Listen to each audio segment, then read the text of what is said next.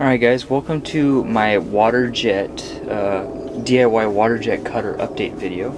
So in this video, I'm going to talk about the current state of the DIY Waterjet and what is left to finish before completing the project, or first cuts, I guess you could say. So here's the Waterjet. This is July-er, as I explained in the first time that I talked about this. The last time I talked about this was 2018. Specifically was the last time I talked about it. So this is a July-er 400-to-1 compression, dual action, so it pumps forward and backward. That's why it's got two ports on it, and it's 400-to-1. So what that means is when you put in 400 psi, you put in 60 psi through the air line right there, it's going to do 24,000 psi, right? So it's going to multiply it by 400 times. Now, this guy is a pneumatic pump, so you use air. So I have a compressor inside the garage that is set. Right now my regulator's broken, so right now it's at 120 maxed out basically, and it can do 120 times 400, whatever that compression is. Now what happens is that this guy will pump 400 times that pressure, but there's a couple caveats that do some interesting things with it that I'm also going to be talking about. So how do I have this set up? Because it's a dual action, there are two inlet ports, one inlet port here, one inlet port here. These are both what are these, quarter inch. These are both quarter inch MPT, and I have them to 1/2 inch barbs, and I'm running some braided nylon 1/2 inch ID tubing. So the 1/2 inch ID tubing goes to the 1/2 inch barbs, and then I have a 1/2 inch T to go from one line. And then right here, as you can see over here in the corner, I have it attached to a hose, which is attached to main utilities line, which is generally 60 to 80 psi. So we're going to get an extra 60 to 80 psi. I'm not sure if that compounds on top of the 400 times, so I'm not sure if we get an extra 32,000 psi from that. I'll have to do the math to figure that out. Or if it's just an offset. So if you are times the 60, if you times the 60 here by 400, and you times the 60 by 400, and then you just add the 80. I'll have to run the calcs on it. And we'll talk a little bit about how this pump works in a second. Now, I'm still waiting on a couple things over here on the ends. So this side and this side, I'm waiting on a couple more parts in order to complete the entire system. Now, I also have another hose that I'll show. I'll make this into a two-part, part one and part two. I have another hose that goes there that has a flexible line. So that's a polyimide tube with a 1/4 inch ID, and the polyimide is to keep it from exploding at this operating pressure. This operating pressure that I'm going to run this guy at is 24,000 psi. So it has extra braids of stainless steel. I think it's like 3 braids of stainless steel mesh that goes around the polyimide tube to keep it from expanding and exploding and basically rupturing and then shooting high pressure water everywhere. Then that guy goes up to my cutting head, which is it's a hypotherm A2 cutting head, and it has a 5 thousandths orifice, ruby orifice on the top, and a 20 thousandths mixing tube.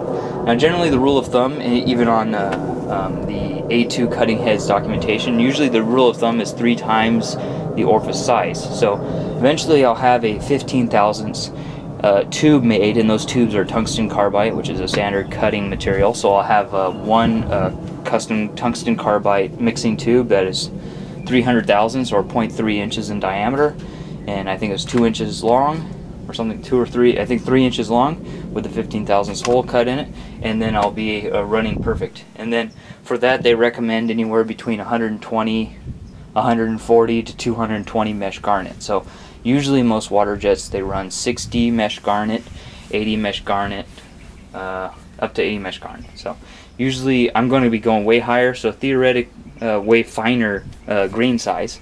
So theoretically I'll have a very nice hairline cut. So let's talk about some of the other things that I have here before I start it up. So let me go grab those really quick in the garage.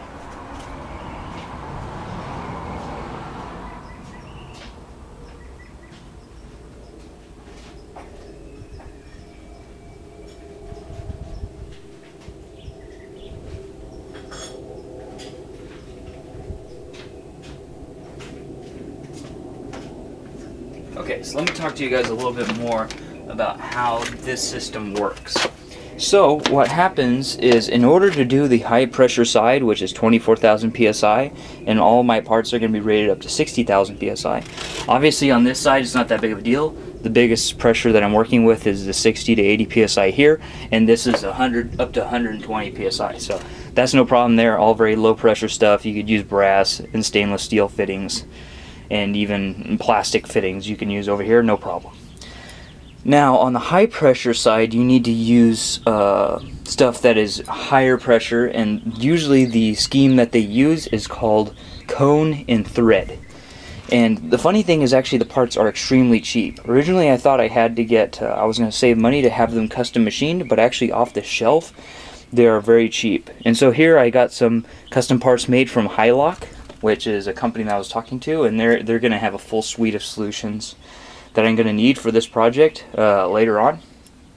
And you can buy this stuff from Parker, high pressure equipment, HPE, I guess, high pressure equipment,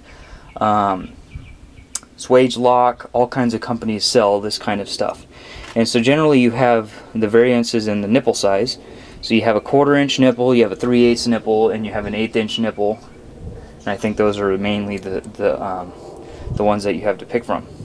And so that's how you pick the different ones, and also how they lock, what type of cone and thread they have in order to seal.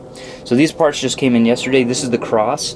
So this is what's going to go down there on the high pressure end, and I'm going to have one high pressure nipple come in from that outlet right there, and I'm going to have another high pressure nipple come from that outlet there.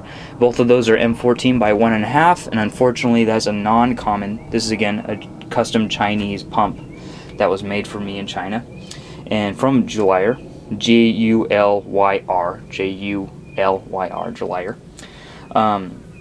Custom pump made in China, and so they're using metric, and metric is pretty uncommon here. These are 9/16 by 18 thread, which is pretty standard. And then if you go to the higher, one of these nipples, then generally that's when these guys increase in thread diameter.